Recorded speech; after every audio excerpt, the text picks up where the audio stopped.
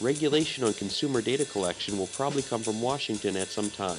It may come in several forms, like a do not track list. So in regards to government regulation on data collection, certainly we see that happening.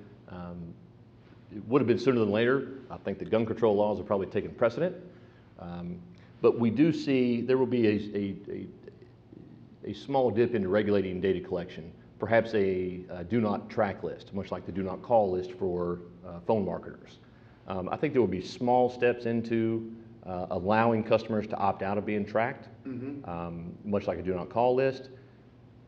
But I don't think that they can regulate how data is being used now to better the consumer experience, nor do I think that they'll want to do that. For example, I like going to my banking website and being able to, it recognizes me and being able to log in. If we take the tracking ability away, those comforts of internet usage go away also. Capturing someone's personal information without them giving it, or providing a better consumer experience, whether it's banking or shopping for cars.